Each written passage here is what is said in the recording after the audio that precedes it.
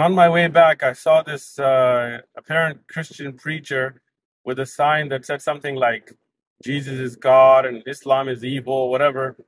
And he was preaching. I had things to do that day, but I'm going to go back and try to find him. When somebody makes a claim like that, we're not going to let them get away with it. We're gonna hold them to it.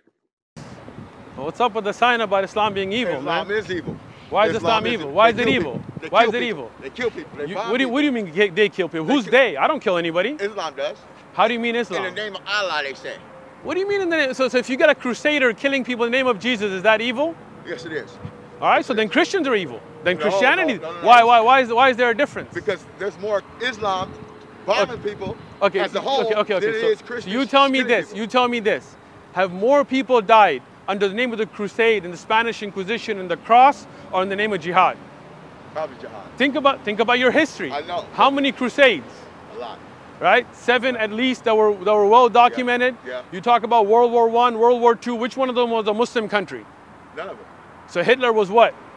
Hitler was Hitler. Hitler was Christian. No, he wasn't. What was his sign? The doesn't Iron matter. Cross. They can use He Jesus. quoted the Bible. How are you going to tell me he wasn't Christian? The devil could quote the Bible.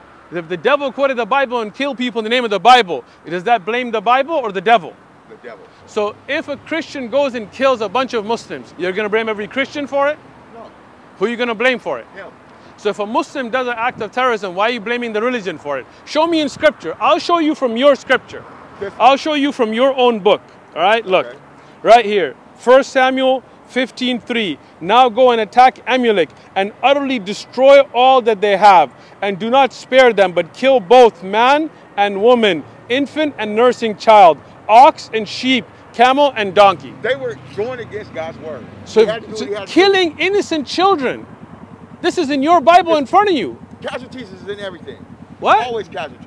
Well, look. When you go and fight a people, in Islam, somebody attacks you, you defend yourself. But you don't go and chop up innocent children, ox and sheep. Look at this. It says infant children, nursing children, women. Why would you kill the women? Why would you kill those that aren't fighting? Because she should have stopped her man from sinning. So the infant child should have stopped their father or their mother? The mother should have stopped. So what was wrong with the infant child? Why was he cut up into pieces? They couldn't keep them there by themselves. So you couldn't raise that child? You couldn't protect that child? No. Why not?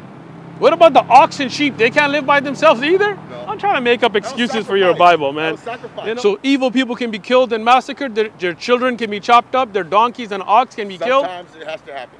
So you would do that if God told you today. I would. So the Bible's there today and tells you, go and kill these people and chop up their little children and kill their ox and sheep and kill their women. Would you do it? If they were contaminating the world, and if I didn't stop them, Then if you're they would destroy the world, I you're would the kill 'em. then if you're killing babies, you're the evil. You're I the saved the terrorist. world. What? I saved the world. Okay, so if a Muslim kills somebody, then Islam is evil. But if you kill children, you're saving the world? You don't see that as hypocrisy? No. You believe this is the word of God? Yes. This is not the word of God. It's the word of I can prove it to you.